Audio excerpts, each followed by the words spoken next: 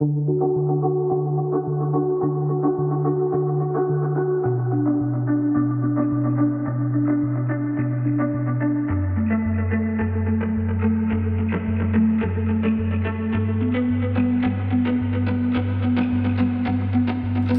of Mars and the taste of loss, gray coast home, the curtains were sap that.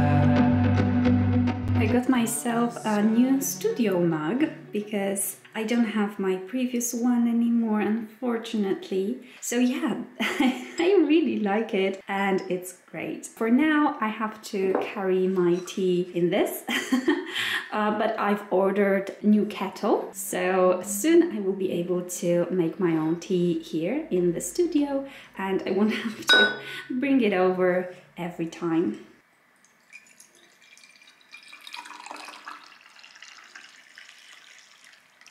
I forgot my breakfast today, so this little waffle will have to be enough. But I'm not going home too late today, actually quite early, so I'll eat when I get home. And that's the current state of the workshop during the day, because yesterday it was already so dark, but that's how it looks like now. And to be honest, this is the first time here that I'm actually happy with this space. Not that I was unhappy before, I just wasn't very happy. You know what I mean. I just wasn't feeling like I want to spend time here. And now I feel more like it. And obviously I need a chair because, oh my goodness, this is horrible, absolutely horrible. I need just a normal desk chair on wheels and with regulated height. Because moving around, especially when I can't keep my tools on my bench and I have them over there, so definitely get.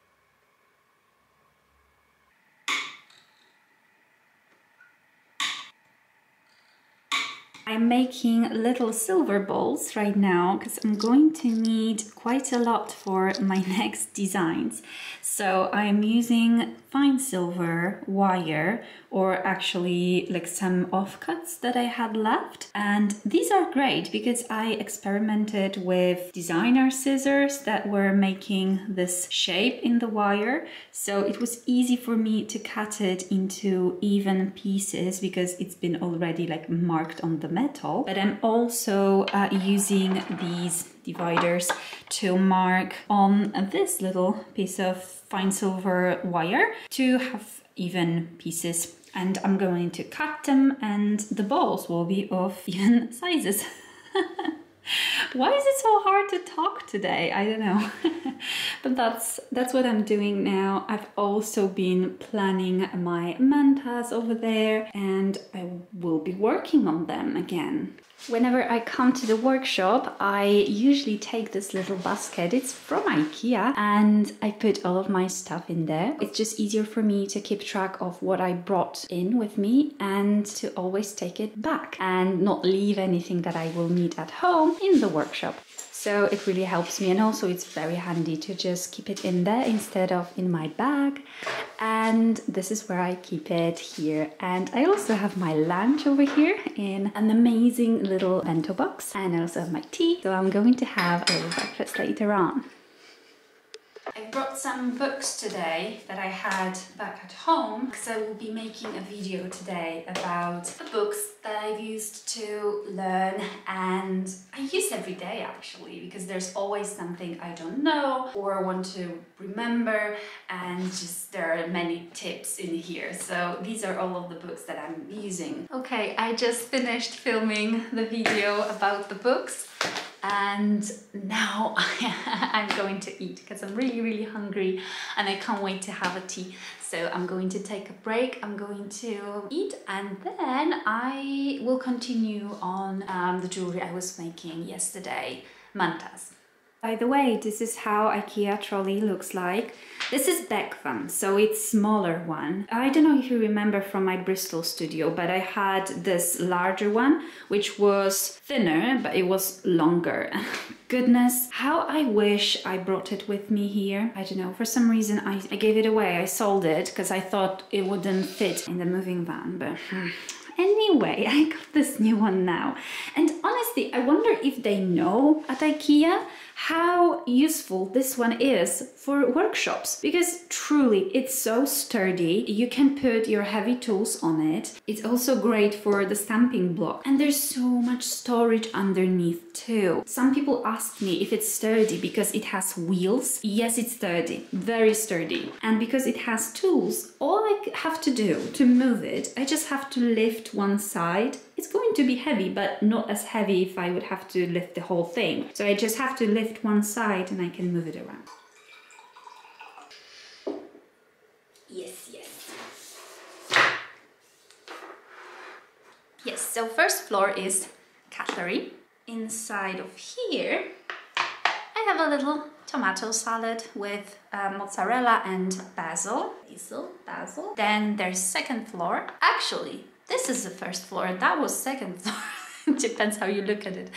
Anyway, inside of here, I've got some apples and gingerbread cookies. Guys, they are so good. I love them. Yesterday we went shopping to Lidl to get some groceries, and I've purchased, I think, 5 packs or more. Six packs. Yeah, I really like them, but I don't eat them all at once.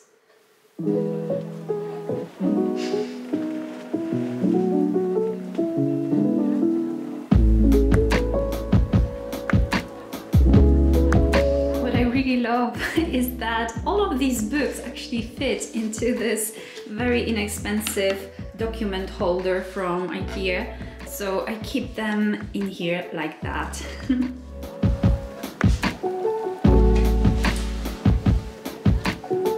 I've been working on these little bezels here right now. They're really tiny. I need to sand and file the bottom of the bezel so it's easier to solder onto the metal.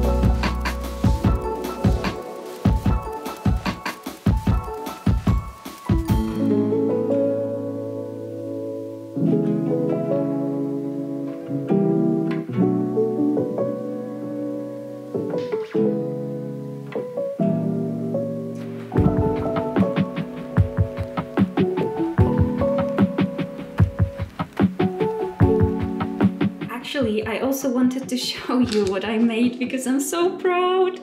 So there's a Korean vlog that I love to watch, and this lady, she has a beautiful, very simple but very beautiful dish for these incense sticks, and I always wanted one but couldn't find it anywhere. So I just visited our art shop, local art shop, and I've purchased clay that you don't have to put it in the oven. Is it oven? You don't have to burn it. It just dries off and then it becomes hardened. I really like the color. It's already white, so I probably won't have to paint it. And I wanted it to be matte, so I won't even probably, I'm not sure yet, use the glaze on it. Obviously, it's not the same as the one I wanted, but I think it's pretty close. I'm just so happy because now, look at that! Yay! I'm so happy. I'm so excited. This looks pretty decent. I don't work with this medium, so it was an experience. I watched Spider-Man Homecoming and I made it while I was watching. So it was pretty therapeutic. It's so easy, guys. If you want to have some fun, just purchase the air drying clay. It's very inexpensive and it's lovely. And I've used about 2/3 of the package for this. It was really awesome. So I'm going to burn my incense now. I am so happy. Yay!